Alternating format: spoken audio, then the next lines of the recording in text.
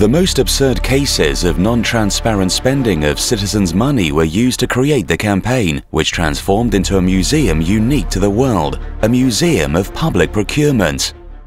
The campaign slogan was, "We pay the price."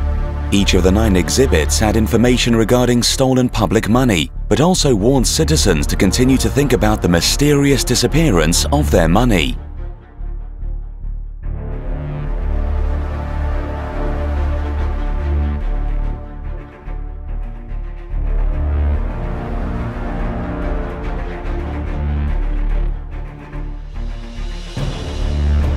Shocked visitors became the museum's ambassadors and quickly spread the story via social networks. The number of visitors grew each day, and all of the media in the country got involved in the story.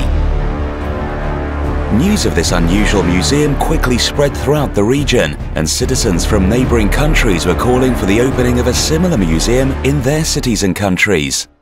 Kako građanima zorno prikazati zloporabe u javnoj nabavi? Na originalnu zamisao došli su u Bosni i Hercegovini Američka agencija za međunarodni razvoj i 5 nevladinih udruga. Osmislili su muzej javnih nabava. Muzej sadržava eksponate iz svih krajeva zemlje, pa tako i običnu pepeljaru, koja je prilikom opremanja nove zgrade vlade Republike Srpske plaćena više od 600 eura.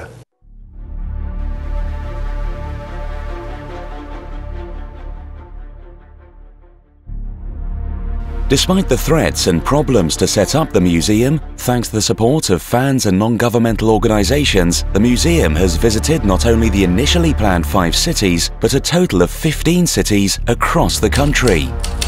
Most important of all is that the proposed 18 amendments to the law on public procurement are in the parliamentary procedure awaiting adoption so that the work of public institutions could truly become transparent.